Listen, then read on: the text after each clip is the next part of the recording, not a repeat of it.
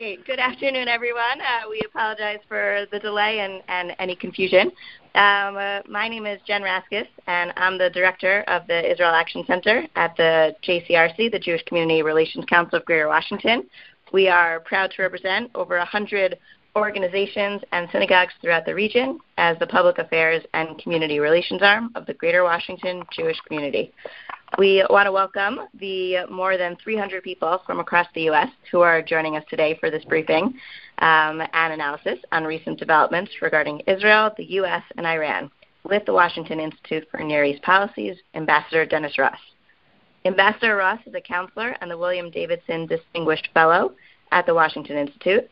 Prior to returning to the Institute in 2011, he served as Special Assistant to President Obama and as the National Security Council Senior Director for the Central Region. He was also a Special Advisor for the Persian Gulf and Southwest Asia to then Secretary of State Hillary Clinton. For more than 12 years, Ambassador Ross played a leading role in shaping U.S. involvement in the Middle East peace process and dealing directly with the parties in negotiations, serving as a point person for the peace process for both President George H.W. Bush and President Bill Clinton. Ambassador Ross will speak for approximately 20 minutes, and then we will open up the floor for Q&A. At any time, if you have a question, please dial *6 on your phone, and you will be added to the queue. Please remember that questions should be kept short and to the point so that we have as much time as possible for as many questions as possible. And as always, a friendly reminder that questions ends with a question mark. Please note this call is on the record and is being recorded. Now it is my pleasure to turn it over to Ambassador Dennis Ross.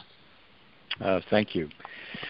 Obviously, there's an awful lot that I could cover that's going on in the region right now, but let me, and I hope in the Q&A we will get into everything you want to get into, including I think we should discuss what's happening in Gaza. But let me focus on two issues as it relates to the U.S., Israel, and the Iranians. The obvious one I should start with is what the Prime Minister revealed the night before last. He came out and revealed that Israel had, in what can only be described as a true intelligence coup, had spirited out of Iran half a ton of documents and digital records. I'm having trouble hearing. Can you speak just a little louder? Okay. Do you hear me now? Is that better? Is that better? Yes, yeah, that's better. Thank you.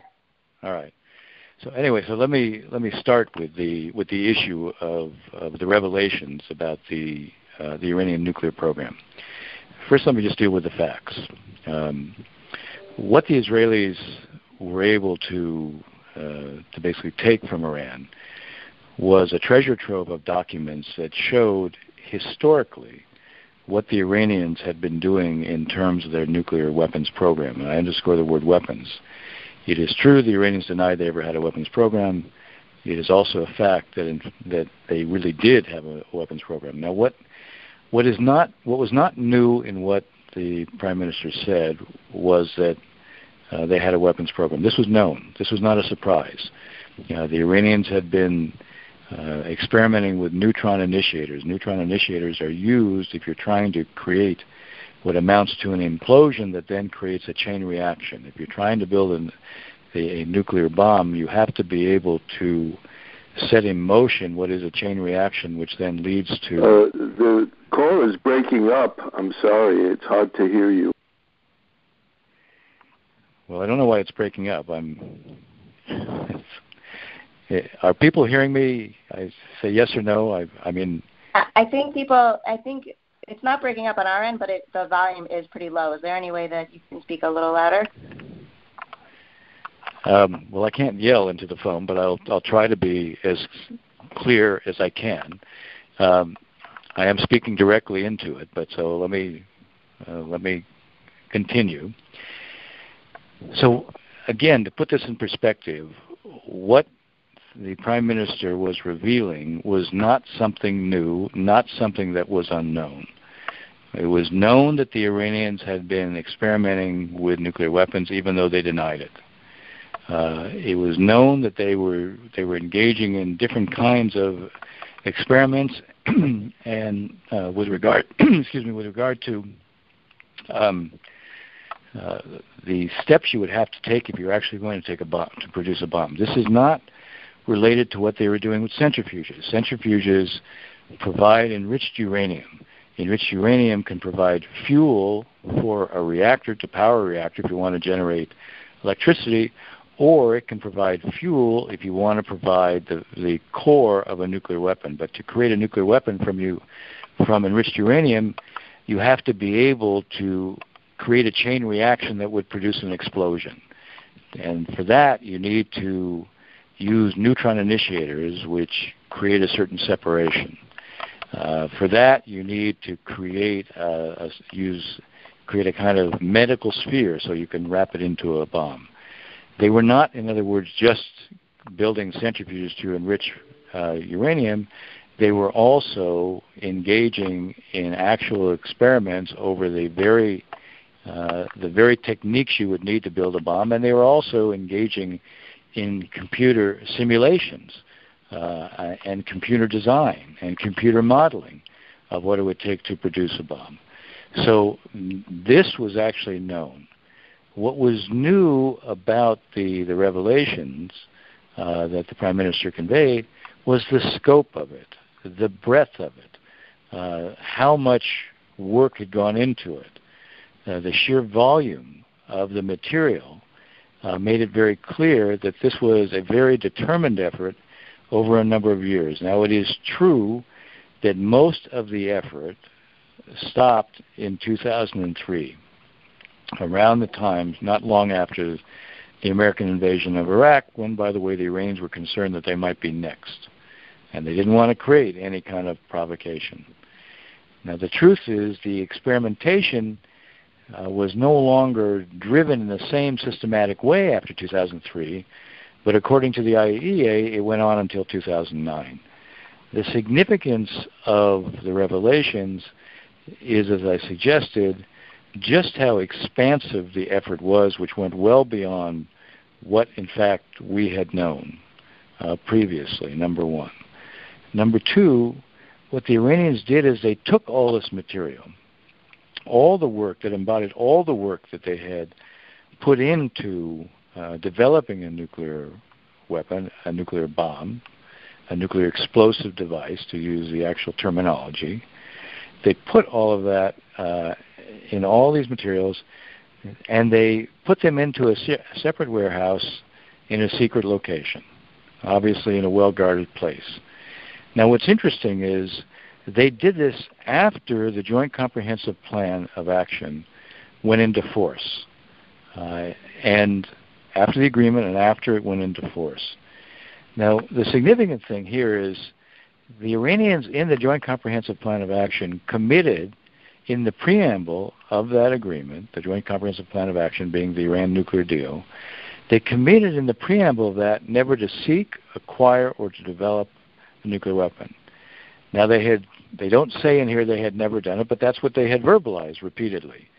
They did not come clean on their possible military dimensions of this program. They allowed a one-time visit to Parchin, where we know that they had been engaging in experiments with neutron initiators, even though the IAEA wasn't allowed itself to go in and take soil samples. It was allowed to watch through cameras as the Iranians took soil samples as they were directed by the IAEA. When the IAEA got the soil samples, what they discovered were uranium particles, which further confirmed that, in fact, the Iranians had been conducting these experiments. So the significant thing is not just an understanding of how much the Iranians were invested in this vast effort to produce a nuclear weapon, and even if it largely stopped by 2009, what is interesting is, given the JCPOA, where they commit to never seek, pursue, or acquire a nuclear weapon, why didn't they simply destroy all this material? Why were they saving all this material? It's hard to escape the conclusion that they were preserving it as an option, which betrays the very purpose of what the JCPOA was all about. The significance, therefore, of what the Prime Minister was doing in revealing all this was that it wasn't just that, the... Ambassador Ross, can you hear us? Yeah, I hear you. Yeah. Do you want me to stop? are people still not hearing? Ambassador Ross, we're having trouble hearing you. Are you still on the line? Should I call in again? Would that help? I'm not having any trouble hearing him at all. Oh, I'm hearing you. Well, should I keep going? It breaks up a little bit. You get Sorry, the everyone. gist Looks of like it, we're having but a you miss a technical lot glitch. of We'll words. get back on in just a moment. There's no difficulty hearing him. Well, some people are hearing me and some people are not, and I don't know what else I can do about that. I'll continue until then. Maybe we'll go to questions sooner.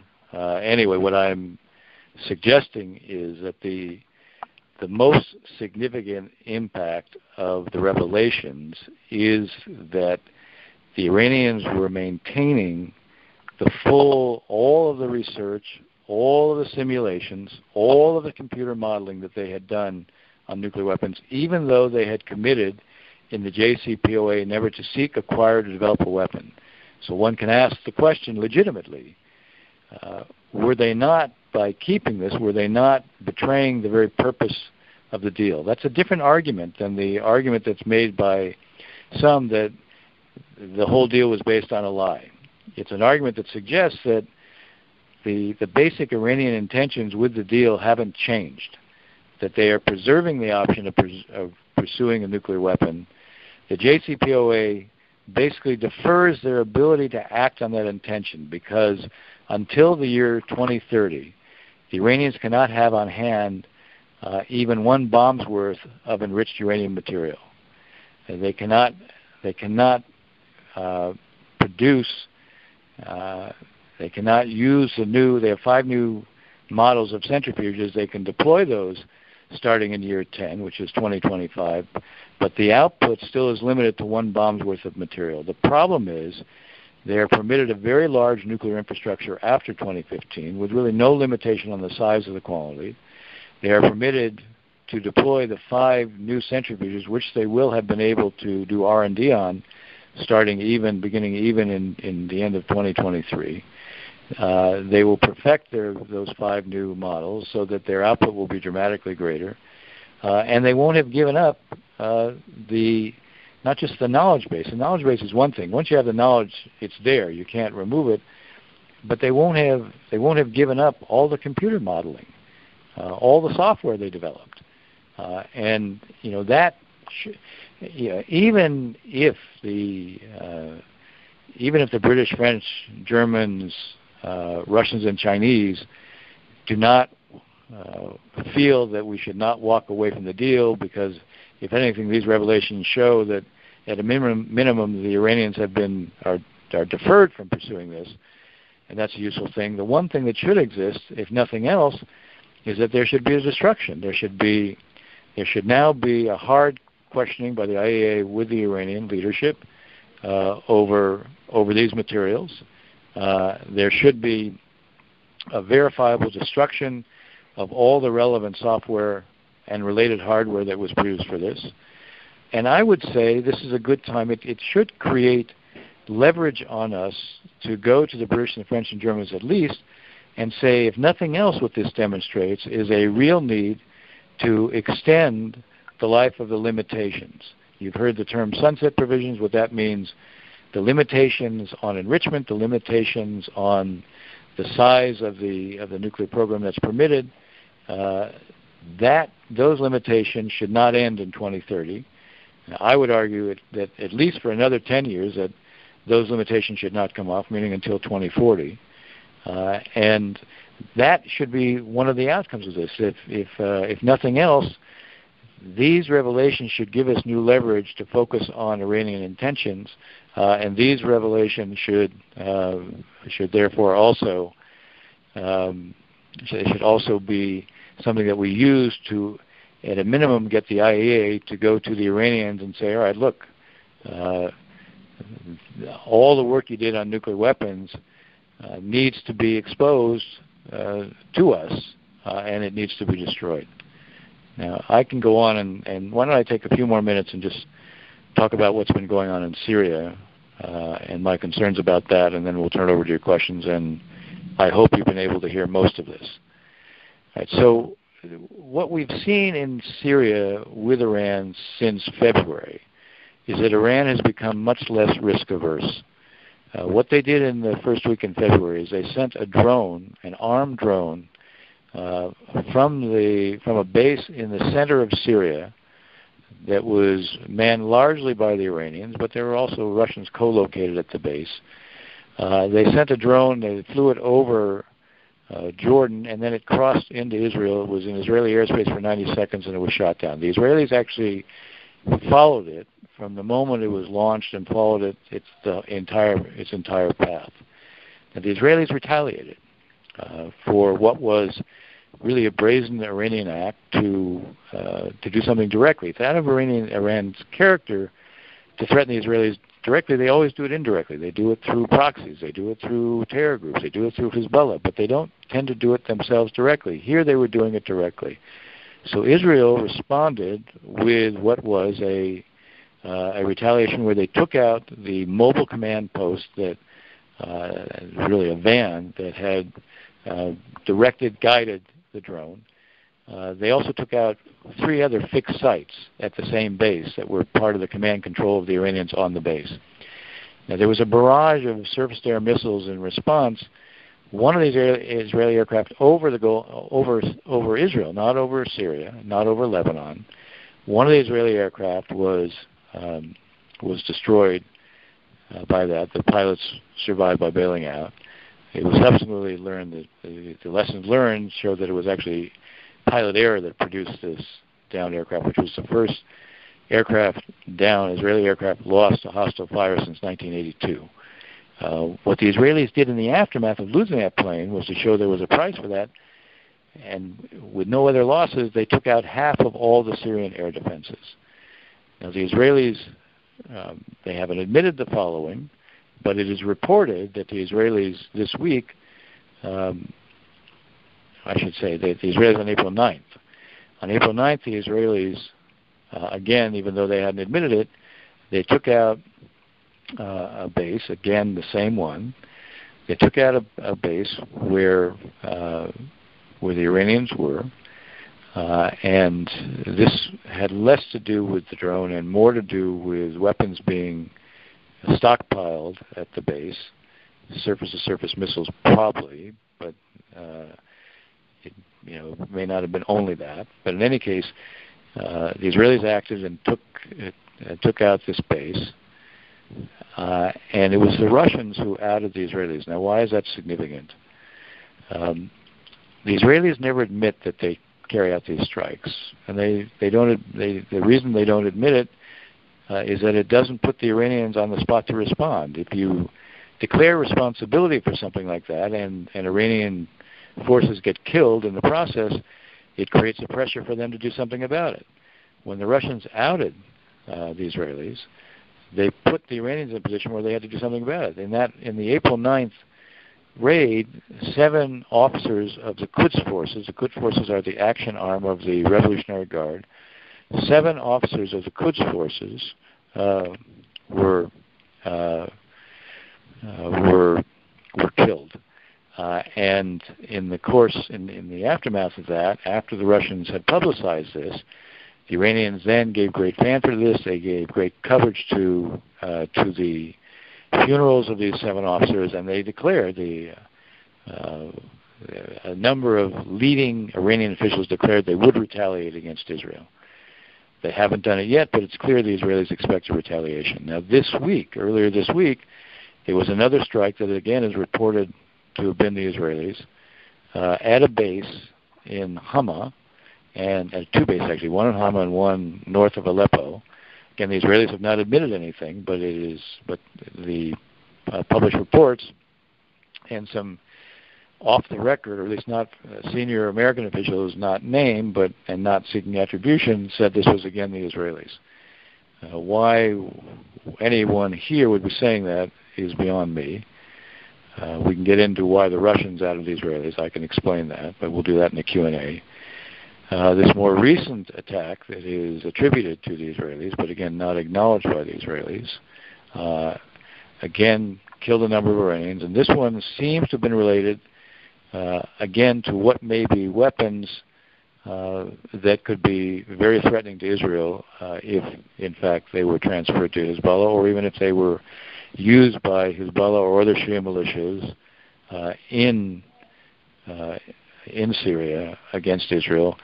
It's possible that also the reason for what was done was that the Israelis picked up the possibility that an attack with rockets was being readied from that base against Israel. That's also a possibility.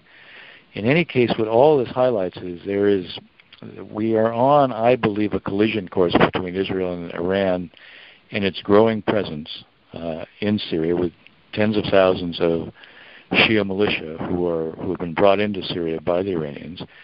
The Iranians seem determined to build a very deep, wide military presence with bases and infrastructure, supporting infrastructure throughout Syria. The Israelis seem to be just as determined to ensure that they can't do that and recreate in Syria what they've already created in Lebanon, where there's 120,000 Hezbollah rockets.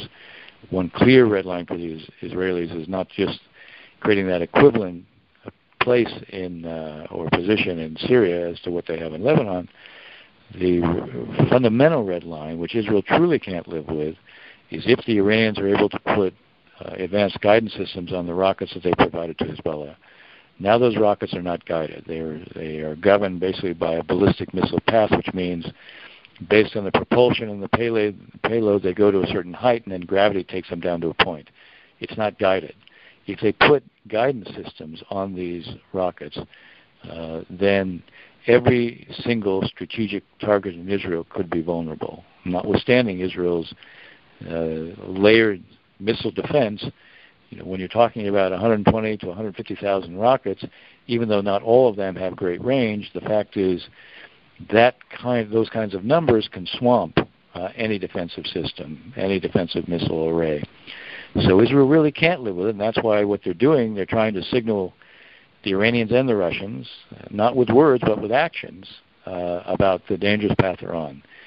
My own view, and I've written and publicly said this, is that so long as the Trump administration remains on the sidelines, focused in Syria on ISIS but not on Iran, focused very much on the JCPOA but not on what the Iranians are actually doing in the region, and not doing much to counter it, this path is likely to continue. Now, Secretary of State Pompeo was out there and he talked about the Iranian threat in the region. He talked about supporting the Israelis and their right to self-defense and working with the Saudis and others in the region. The key thing here is, what is the U.S. doing to convince the Russians that if they do not contain the further spread of Iran in Syria, that it will draw us back in? The President's made it clear he wants to get out of Syria. Well, that's a message that doesn't strengthen deterrence right now. The one thing that could strengthen deterrence would be convincing the Russians that if they don't do something to prevent the further spread, I'm not saying roll back the Iranians, but to contain the further spread of the Iranians and Shia militias within Syria, this kind of a scenario, which could easily broaden into a regional war, because one thing that is guiding the Iranians is a presumption that they can create pressure on Israel, and Israel cannot produce an equivalent pressure on them. Meaning, from Syria and Lebanon, they can threaten Israel in a way that they're far removed from. Well, Israel will never operate that way. They're not going to allow them to create or orchestrate a war against them where they could face 2,000 rockets a day, and Iran stands immune, stands aloof, far from this. If something like this were to materialize, if this was a kind of war that could happen, and I do believe we're headed down that path unless something is done, Israel will hit Iran. And Iran can't do more against Israel than what it has Hezbollah doing with, as I said, 120,000 rockets. So Iran may well then decide to hit Saudi Arabia. Well, then you're kind of off to the races. You can see how such a war starts. You don't see how it ends very easily, and that would suck in the United States in circumstances that are much worse and where the options are more limited. So we have an interest in convincing the Russians that if they don't contain the Iranians, we will before this kind of broader scenario that I'm outlining unfolds. I don't think it's right around the corner, but no one should have high confidence that anything that starts off as a kind of tit-for-tat between Israel and the Iranians is something that's going to remain limited. It's the potential for escalation is quite high, and I think the more that we focus on how you contain the Iranians and how you give the Russians, who are clearly the principal actor right now within Syria, more of a stake in doing that, I think we may well see this collision course actually materialize and not just be a theoretical possibility. One last point. What the President does on May 12th with regard to the JCPOA, and there's no doubt that the Prime Minister was clearly trying to create more momentum behind the decision to walk away from the JCPOA. Walking away from JCPOA may also, there's different ways that the Iranians could respond to it, and maybe we can talk about that in the Q&A, but I don't want to take too much more time talking now, so why don't I stop there and I'll take your questions, and I hope that you have heard most of that.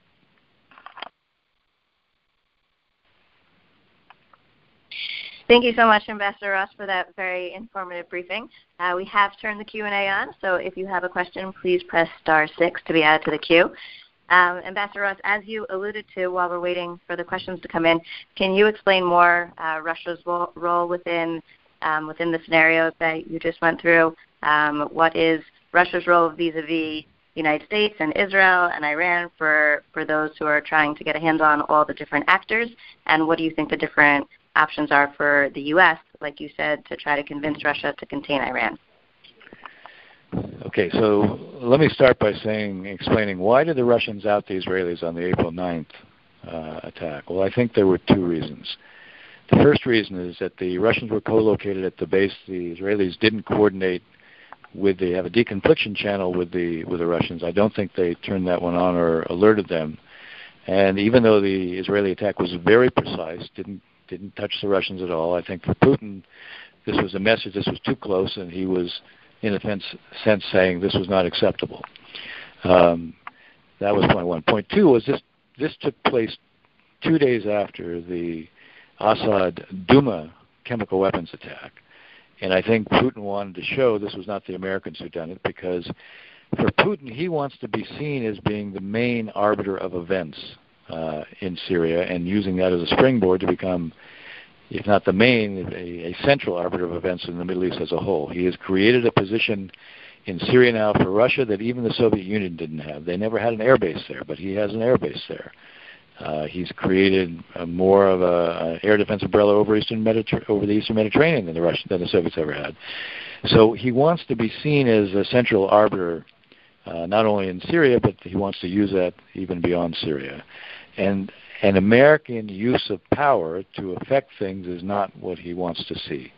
Ironically, when we did retaliate for the chemical weapons usage, the nature of our retaliation was so narrow, so limited, only hit those sites that weren't close to the Russians, which had come after Russian threats about how they might retaliate if the U.S. did anything.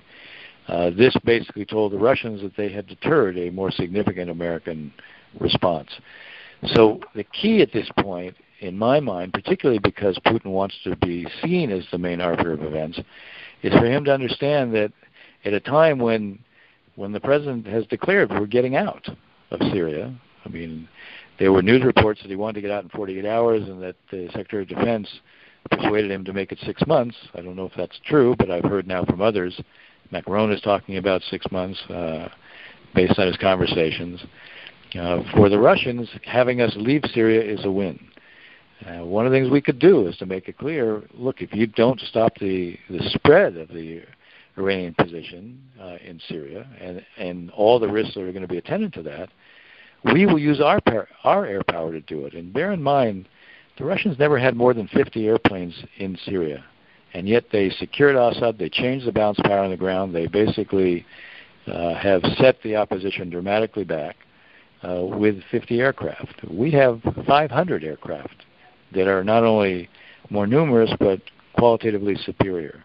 We could use our air power to blunt the expansion of the Iranians. I'm not saying roll them back, because to roll them back, you have to go on the ground. That's a mistake. We shouldn't do that. But we can make it clear to the Russians, if you don't do it, we will. Every time we see them begin to move from where they are to try to expand out, we'll stop it. I don't see Putin wanting the U.S. to be acting that way. And Putin has an interest, in addition, not to suck us back in, but actually to have us leave. So we should be engaging the Russians that way and making it clear. And you don't have to say it publicly. If you say it publicly, you put them on the spot. You communicate it to them privately, and I think that would be, this is the best way to blunt the collision course that I see beginning to emerge. Great. Thank you so much. We're going to take our first caller.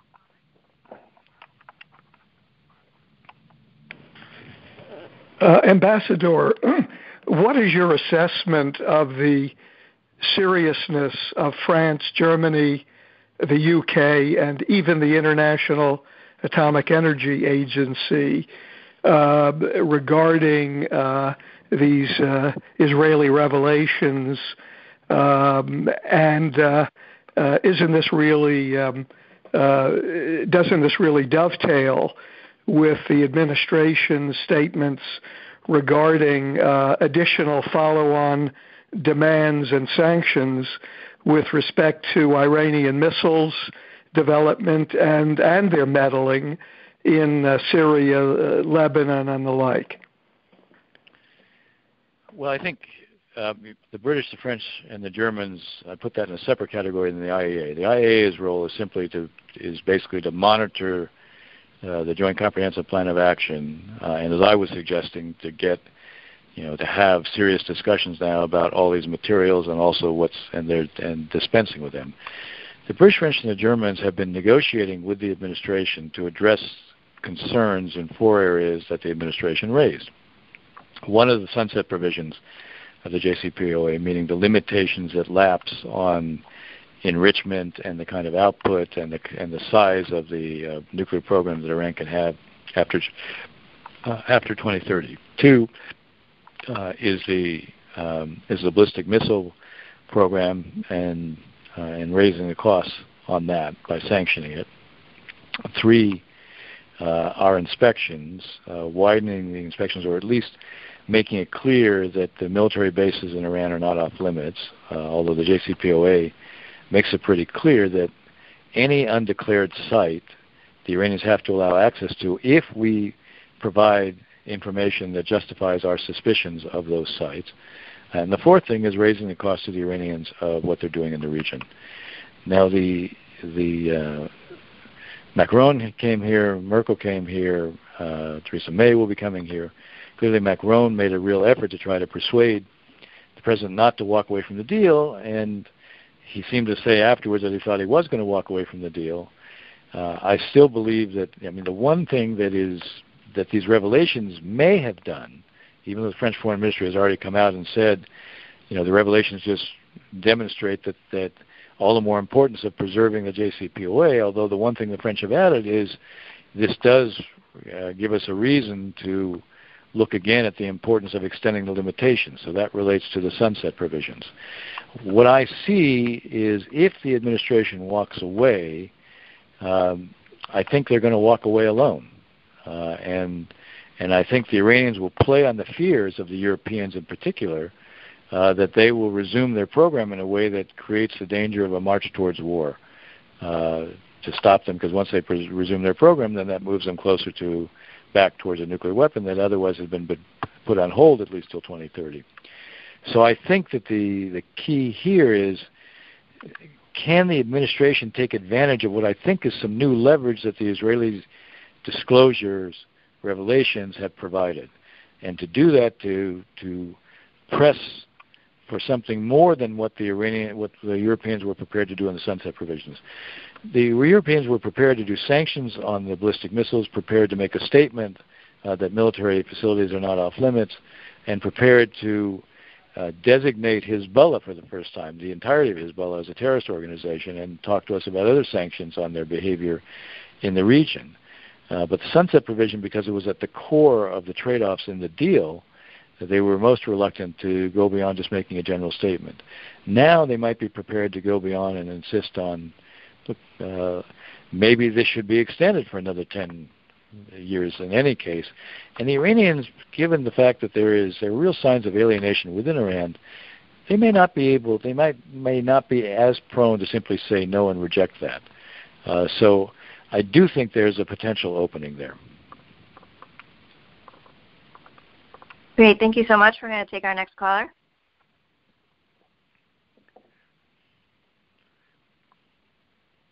Mr. Ambassador, can you hear me? I hear you. Go ahead. Okay, thanks. On the assumption that Syria has given permission to Iran to open up a new front against Israel from its territory using Shia militia and I guess in the future more sophisticated Iranian military equipment and technology. To what extent have the Russians been pulled into or willingly acceded to this joint Syrian-Iranian project? And I specifically refer to the threat that I think the Russian foreign minister made to Israel a week or two ago in connection with Russia's promised transfer of, I think it's called an S-400 anti-aircraft system to Syria. S-300s. Yeah, it's the S-300s to Syria, not 400s, to Syria. And then the Israeli Defense Minister Lieberman's response to the Russian threat. I think we have to look at the Russians in a kind of dual way.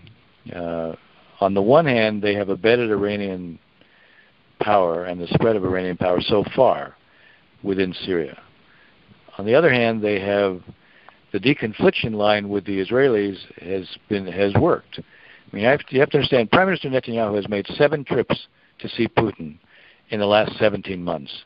He had 2 objectives. One was to do deconfliction, to be sure the Israelis and Russians didn't get into any conflict in Syria.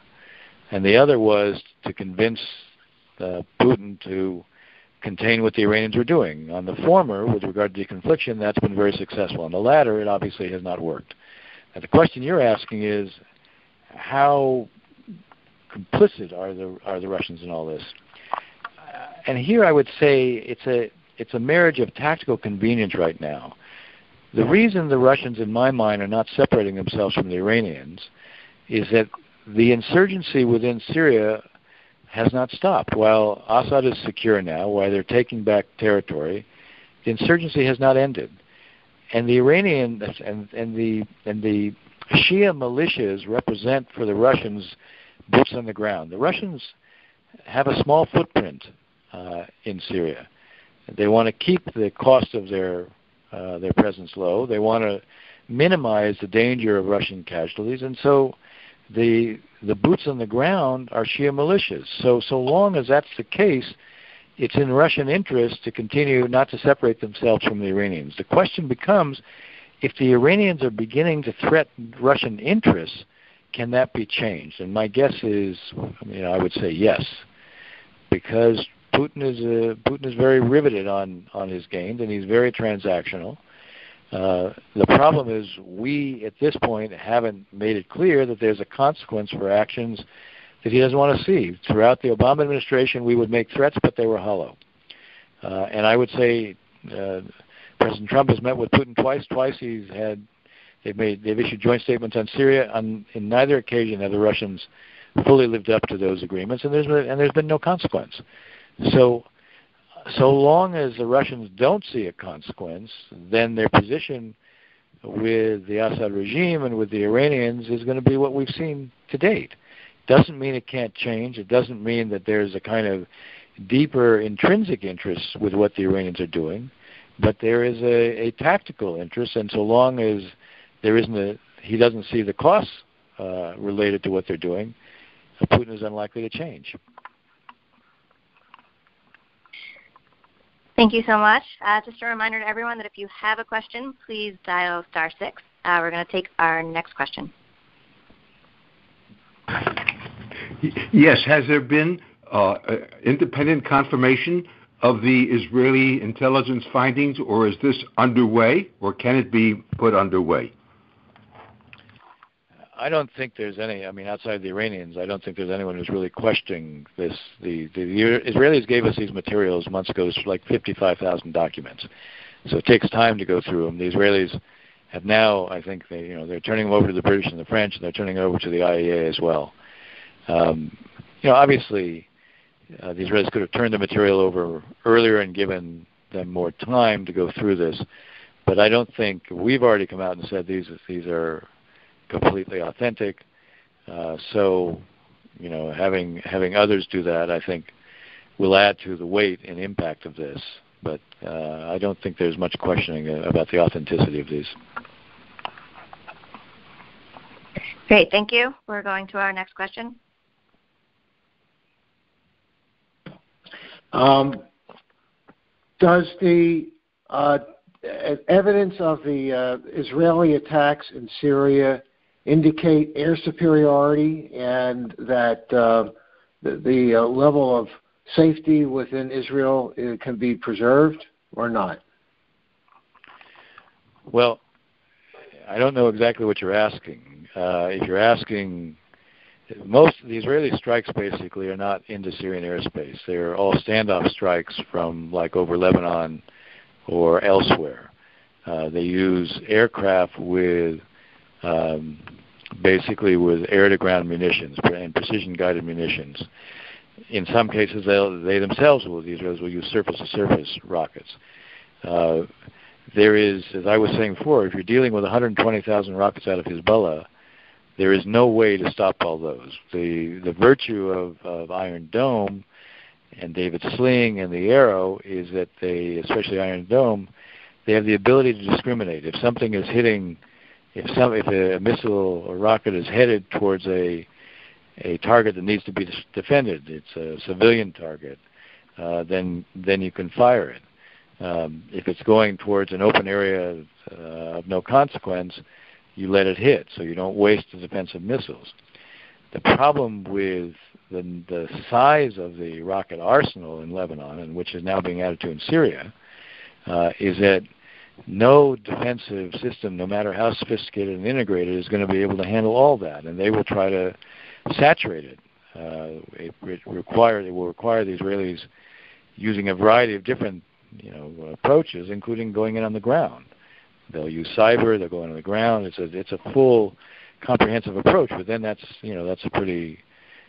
not a limited conflict. So, if you're saying can Israel protect its airspace, it cannot stop every rocket that would be fired into Israel. And if you're being hit with 1,000 or 1,500 a day, or even 2,000, that's the reality is that many may penetrate. The question is whether you can stop those that would be hitting civilian targets or significant military targets, and what does it take to be able to do that, and how long will it take to stop such an onslaught? So, I mean, that's really the response to your question, if that's what you're asking. Great, thank you so much. For going to our next caller. Hello, Ambassador. You mentioned about the importance, perhaps, of America changing Russia's understanding of our response. Could you elaborate a little bit more on that, and also on your mentioning about stopping the missiles from becoming guided missiles as opposed to the kind of general missiles that they are now? Well, what I was saying is we have made it clear we want to get out of Syria. To date, our position, everything we've done in Syria, none of it has been geared against the Iranians. There have been a couple of instances where Shia militias moved towards positions where we had small contingents of special forces with the Kurdish forces, primarily in eastern Syria, but there was one occasion more in southern Syria. And we worked through the Russians, because we too have a guy in a deconfliction mechanism with the Russians, to warn them to stop, and they didn't stop. And in one case, they opened fire, and we took out these convoys completely. But we have reacted only, and we've done nothing to actually initiate any kind of attacks against Iranian or Shia militia forces against anything they were doing. We put the Israelis on their own. They have been left on their own to counter Iran within Syria. So what I'm saying is, without us having to do it, we have to get the Russians to do it. The only way to get the Russians to do it is for Putin to realize that rather than us getting out of Syria, if the Iranians keep doing what they're doing, they might suck us back not only into Syria, but they could trigger a much wider war that will suck us into the region. Imagine, if you will, that this war begins and there are thousands of rockets being fired out of Lebanon and Syria and Israel. Israel retaliates in both places, but it keeps on going. The Iranians, may have been responsible for triggering all this, but they're sitting off in Iran feeling that, they can pressure Israel, impose a price on Israel, and Israel can't impose a price on them. So I've often said about the Iranians, they're quite happy to fight to the last of the Shia militias, as long as it stays removed from them. All right, so at some point the Israelis basically say, we're going to impose a price on Iran for what they're doing. They need to see that this causes them pain, not just us. Let's say the Israelis were to, hit targets within Iran. Maybe they would hit oil facilities in Iran. What does Iran do in response? They can't do anything more themselves against Israel because their own distance, what the Hezbollah is doing and what's being done from Syria and Lebanon, given the numbers of rockets, they can't add to in any material way. So they might choose to hit oil facilities in Saudi Arabia. If Iran's ability to export oil might be affected, well, they're not going to be the only ones. So under those circumstances, you'll see us have to get involved again to try to stop that. And the point here is that we shouldn't want that scenario to unfold. We should act to preempt it, to stop it, to deter it. And one way is to basically go to Putin privately and say, here's where things are heading. Rather than us getting out of the region, this is going to suck us in. That's the last thing you want. You actually want to see us leave? All right, but, we're not going to leave if this is what's going to happen. So that's what I was trying to explain. Now, with regard to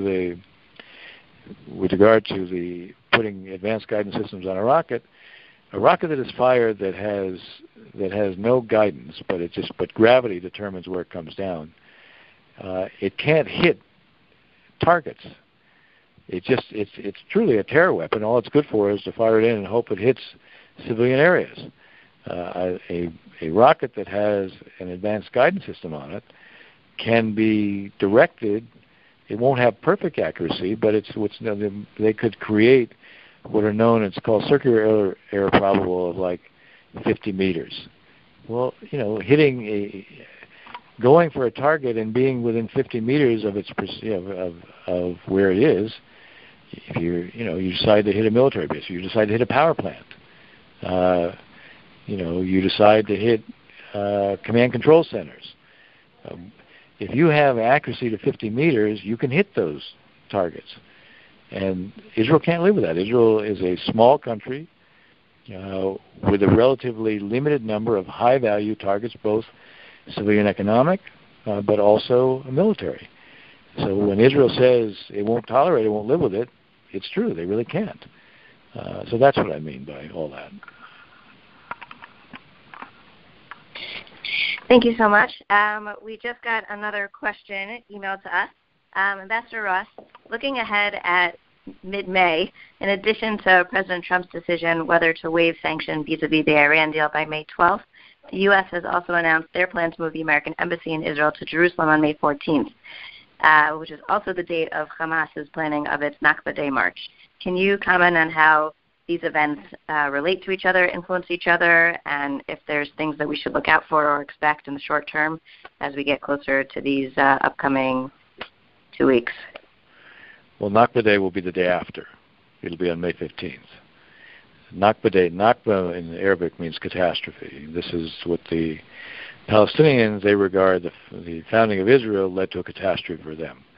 And Hamas has declared that they would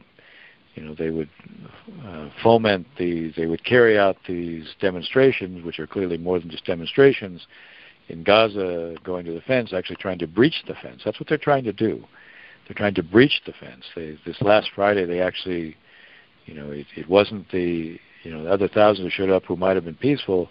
There were several hundred who, in a very organized, planned way, almost in a military fashion, sought to breach the fence using the cover of smoke and burning tires to try to blind the IDF that was there. So the idea is they want to build to a kind of culmination on May 15th, which is the day after the embassy. So they're looking at the opening of the American embassy on the one hand and Nakba Day on the other to create a kind of real crescendo and hope to play upon real Palestinian passions and anger to trigger something much wider than we've seen so far on the events that are taking place in Gaza every Friday. And I don't think we should dismiss the possibility that this could be a couple of ugly days.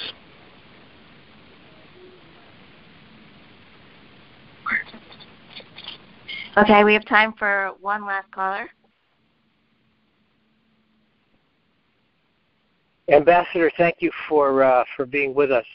What about the other Arab countries? Do they have any role to play in this? Well, they do have a role to play in it. Here again, I would say the key is the more we want them to play a role. Look, you've seen even though it's not public, even though it's below the radar screen, the level of cooperation between the Sunni Arab leaders and Israel in operational matters, in intelligence matters, in counter-terror matters, is unprecedented because they see common threats. Now the Arabs, the Arab leaders, they won't take this to a visible level in any significant way unless the Palestinian issue is dealt with, because that's still an issue that they believe can mobilize their publics against them. The issue is obviously it's been socialized over the last 70 years in a certain way, but in addition, it's seen in the region as an issue that relates to a basic injustice that needs to be addressed. Having said that, they also understand that Israel, in their eyes, is a major bulwark against the main enemy they see, meaning the Iranians. So from that standpoint, they are doing things with the Israelis, and they can do more against the Iranians, who they see as the main threat. But they're likely to do, they will do more the more they see that the U.S. is actually prepared to take steps to contain the Iranians. What they don't see right now is that the U.S. is doing that. Look, the Trump administration is certainly much tougher in its words towards the Iranians. It's prepared to do things that the Iranians clearly don't like, and yet its posture towards Iran has been more rhetorical than anything else to this point. And if we want to see Arab leaders do more, one of the ways to do that is to say, here's what we're going to do to contain the spread of the Iranians throughout the region. Here's what we require from you to do it. That way you can actually draw them into doing more than they're doing now, and I think make our own efforts that much more successful. Thank you so much, Ambassador Dennis Ross, for speaking with us and giving us this important and sobering analysis. And really, thank you all for joining us. Please join us again for future calls and programs featuring a variety of experts, policymakers, and thought leaders on issues of significance to the U.S., Israel, and the global community. For those of you who are in the greater D.C. area, please join the JCRC this Monday night, May 7th, at our offices in North Bethesda for our annual meeting, where we will feature a panel discussion on challenges and opportunities facing progressive Zionists with political strategist Ann Lewis, Zionist founder Amanda Berman, and LGBTQIA activist Chris McCannell, moderated by the President and CEO of JCPOA, David Bernstein. You can find information about that event, as well as a link to listen to a recording of this call on our website, www.jcouncil.org. We will also be distributing the link in the JCRC's weekly email, which is going out momentarily. And we encourage you all to share it with your friends and colleagues. I want to thank Alexis Schwartz, Associate Director of the Israel Action Center at the JCRC, for helping to organize this briefing. And thank you all again for being on this very important call.